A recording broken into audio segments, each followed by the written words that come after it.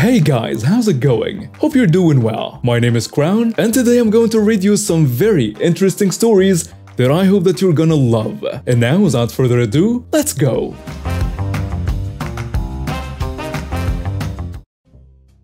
So last year, before the pandemic really hit, I was really into cosplays.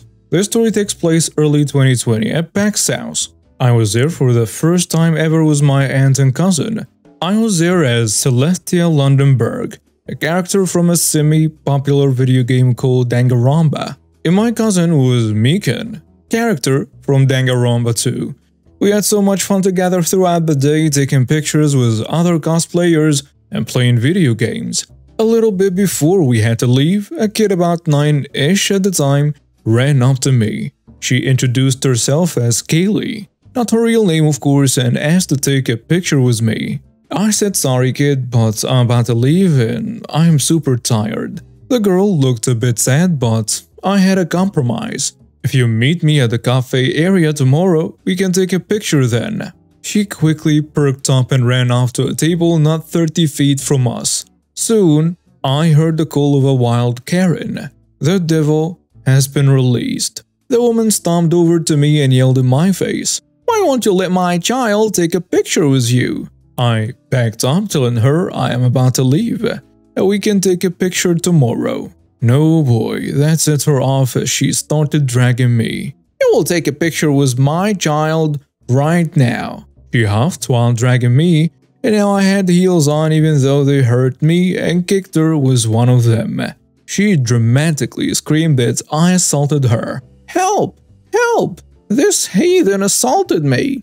She was fake crying and everything. I looked up to her child and she was red in the face, most likely embarrassed. A security guard came over and told the Karen she needed to leave. She pointed to me and yelled, "She assaulted me!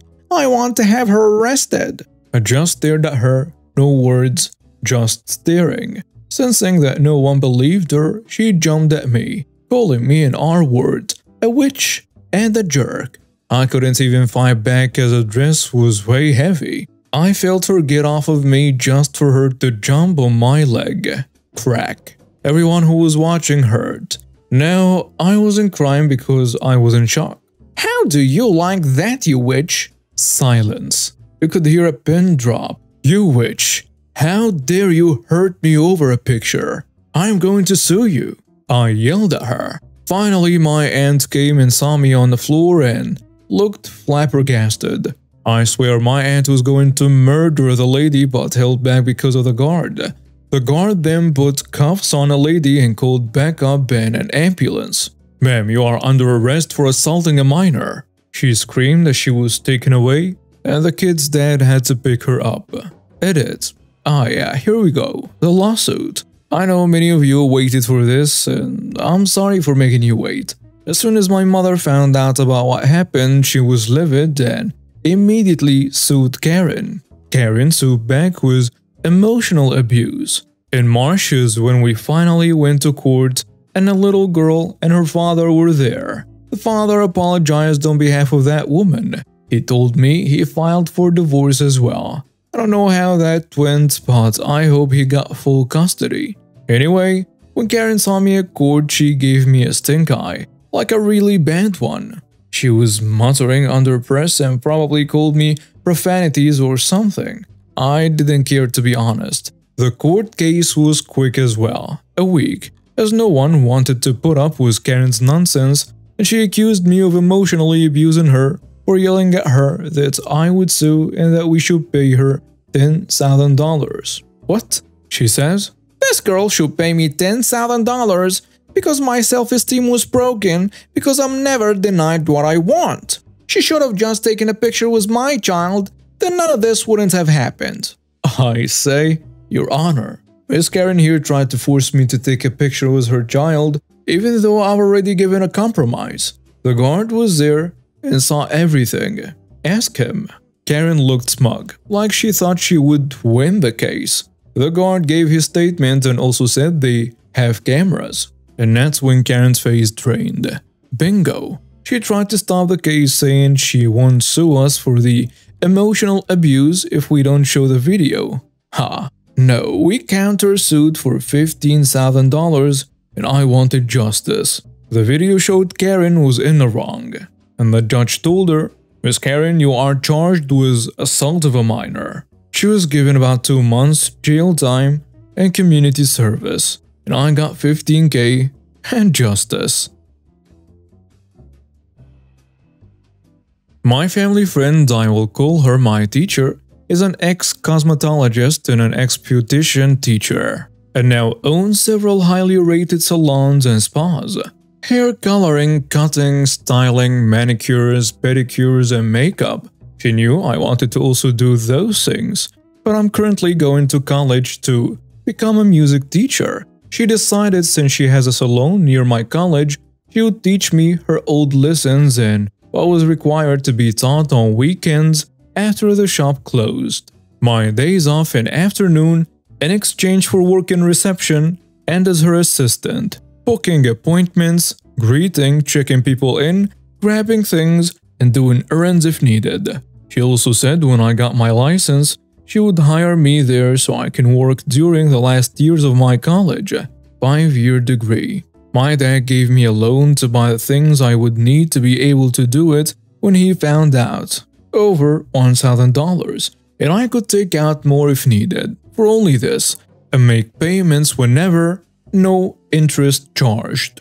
My teacher gave me her old makeup kit, no makeup, just something for transporting it easily in, that only was dirty and didn't have locks on it, and my dad painted it white and painted cherry blossoms with my name in big neon pink letters on it for an Easter gift to me. I left my kit in my room, in a corner, behind my dresses for my musical performances for college, since quarantine. Now, my stepmom is just getting interested in makeup. I give her tips and a list of what products will be good for her skin. Mature, dry, sensitive skin. I even told her I'd give her a discount if she wanted me to do her makeup. The price of products used only. Her response was, why can't you do it for free? For family. My entitled mother alarms were going off. I told her I need to pay back the loans I have and left when she started getting mad. I already didn't like nor respect her at this time. If I leave for a night, I lock my bedroom door and bring the only key to my bedroom in the house with me.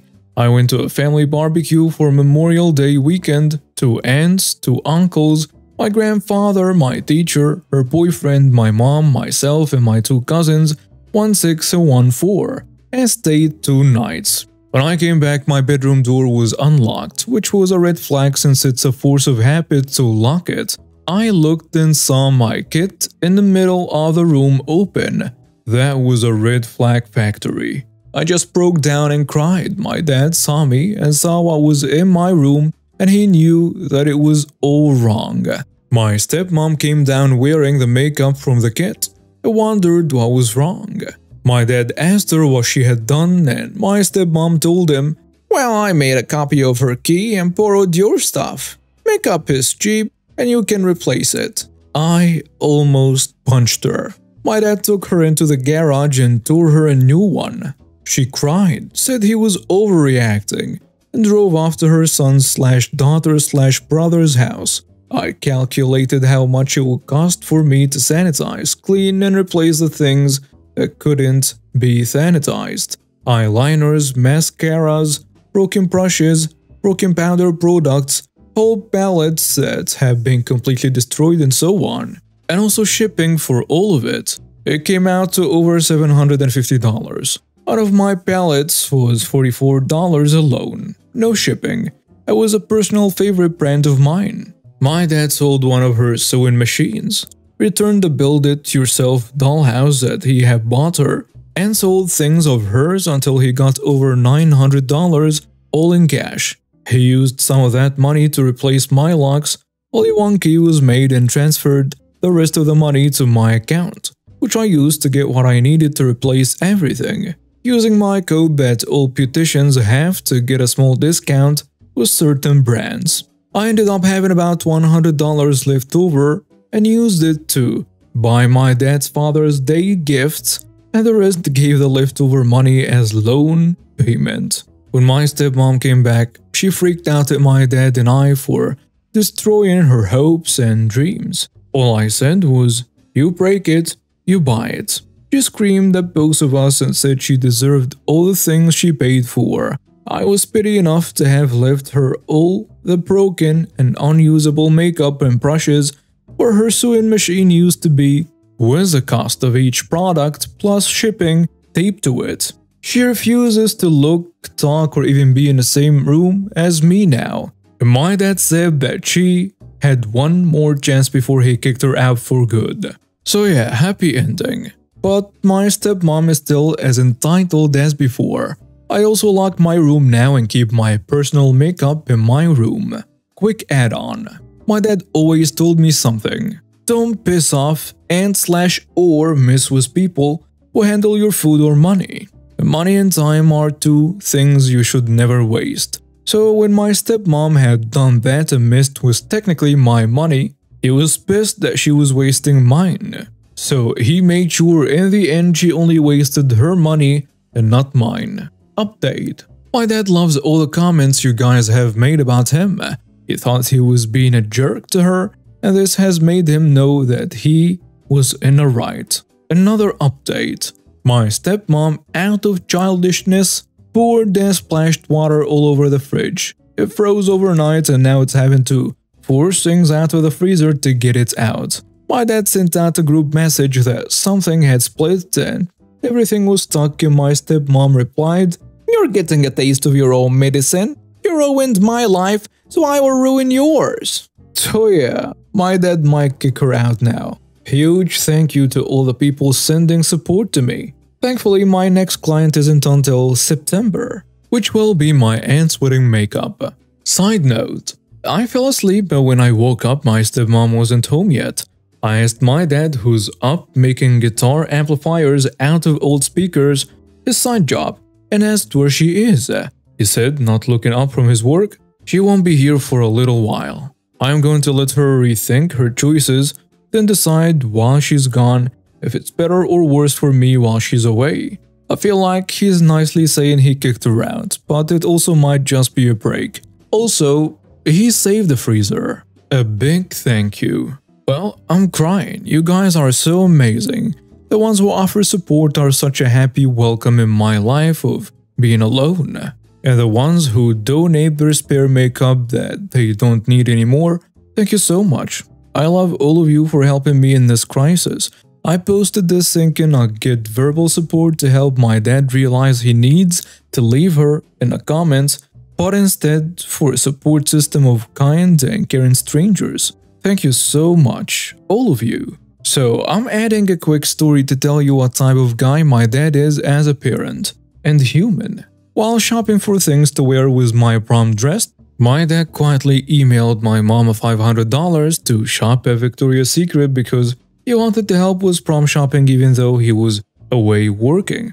I ended up getting PJs, a pair of sweatpants, and new stuff before I started college. Update. My stepmom is upstairs with a U-Haul on our front and has her brother, children, and their daughter's spouse throwing stuff in a U-Haul. I went upstairs to find them front door wide open. I put my non-outdoor cat in my room, thank God she was still in the house, moving stuff to the U-Haul. My stepmom saw me and I pulled it back into my room and locked it. So now me and my rescue cat with anxiety problems are waiting for my dad to get home because she is pounding on a door, threatening to kick it off. I have pepper spray next to me and a pocket knife if I need to use it. Yeah, I'm that scared. I've also called the cops, but they are still dealing with the Atlanta riots, so I don't know about them.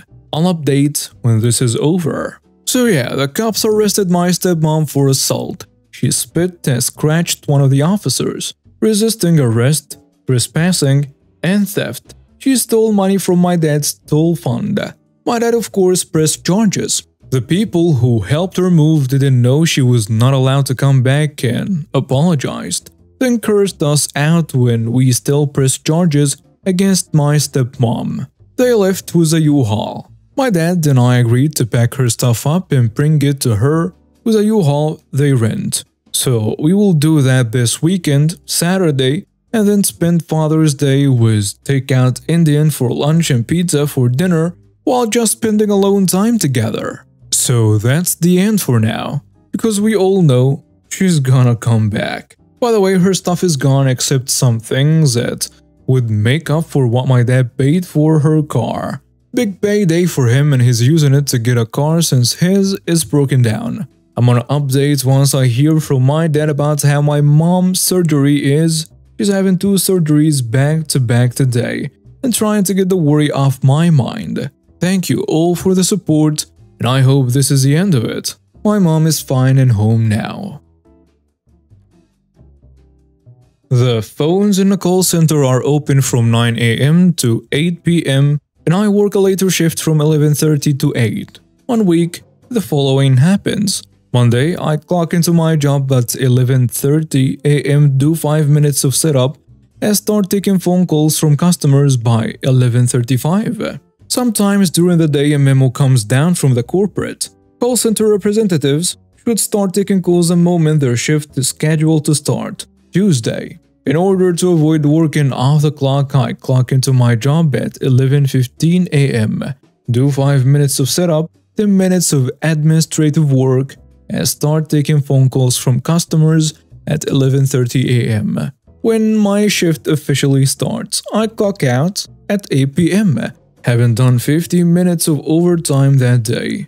Wednesday. In order to avoid working off the clock, I clock into my job at 11:15 a.m., do 5 minutes of setup, 10 minutes of administrative work, and start taking phone calls from customers at 11:30 a.m. when my shift officially starts. Sometimes, during the day a memo comes down from corporate. Overtime is not approved for call center representatives. I clock out early at 7:45 p.m. in order to avoid doing overtime. Thursday. Starting at 11:25, I do 5 minutes of setup, I clock in at 11:30 and start taking calls immediately. I stop working at 7:55 but don't clock out yet. I'll be damned if I let corporate make me a victim of wage theft. Over the next 5 minutes, a couple of calls from last-minute Karens come in. I don't take the calls and at 8 p.m. I clock out. The customers eventually hang up, disappointed. Friday. Starting at 11:25, I do 5 minutes of setup, I clock in at 11:30 and start taking calls immediately. Sometimes during the day, my boss comes to talk to me. When you clocked out at 8 last night, there were still customers waiting in a call queue. Why didn't you take their calls? Sorry boss, my shift ends at 8 p.m. and overtime is not approved for call center reps. Oh well, you're allowed to stay late to finish up the customers that call in. Sure thing boss. Can I have that in writing? Later that day a memo comes down from corporate. Overtime for business needs is approved for call center representatives. At 7:59, a last-minute Karen calls in. I help her until 8:05. I clock off at 8:15 to make sure I get paid for the extra 10 minutes of work I did. Keep trying corporate. I am hourly. And now we have reached the end of today's stories. Thank you for watching and see you next time.